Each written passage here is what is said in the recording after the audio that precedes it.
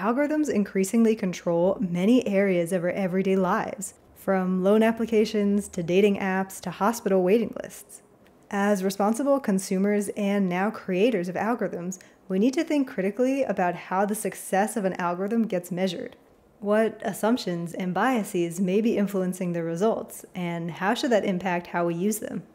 Consider a recommendation algorithm. Your newsfeed doesn't ask you to rate your satisfaction with each result, so it doesn't truly know how you feel.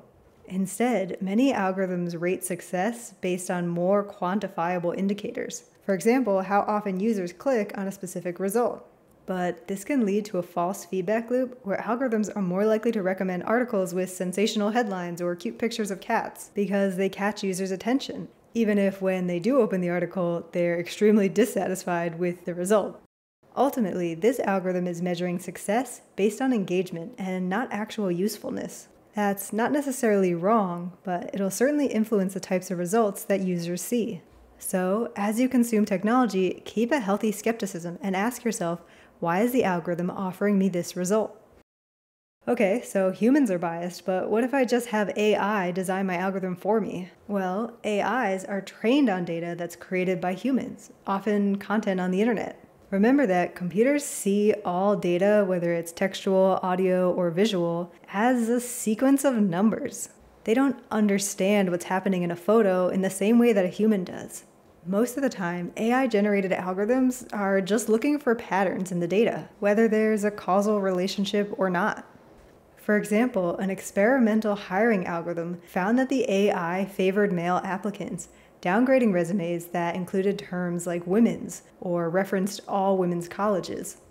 The existing pool of engineers at the company was predominantly male, so when the AI trained on previous hiring data, it had found a pattern that it thought was meaningful.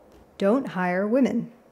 In practice, AI algorithms can actually amplify historical biases because available training data tends to lag behind the current cultural moment and heavily skews English, which means other cultures and languages are less represented. That's not to say that human-generated algorithms are always better than AI-generated ones, but AI algorithms tend to be less transparent, so it's more important that we hold organizations accountable for monitoring their bias. As programmers, how can we limit the bias in the algorithms we design? It's impossible to perfectly model the real world in a program. We'll always need to make some assumptions and some simplifications. We just want to make sure we recognize the assumptions that we're making and we're comfortable with how that impacts our results. Let's evaluate this content moderation algorithm we wrote. What assumptions did we make? Well, here we're favoring older accounts, people who have been on the site for a while. Our algorithm assumes that those users are more trustworthy. Now, we looked at historical data and did find a correlation here, and we don't think account age correlates strongly with any protected class, like race, gender, or religion. So I've decided I'm comfortable with this assumption. I'm willing to accept the slight unfairness toward well-intentioned new users. What about this word count check? We're assuming posts with a lot of words are less useful. Now, this might have an unfair impact based on the language of the post, because some languages tend to need more words to express the same idea. For example, French is often wordier than English. That's a bias I'm perhaps not willing to accept. Our site has a lot of users from all over the world, and I don't want to favor one language over another. So I might go back to the drawing board with this one and either find a different criteria to use or try to fairly adjust the word count limits based on the language.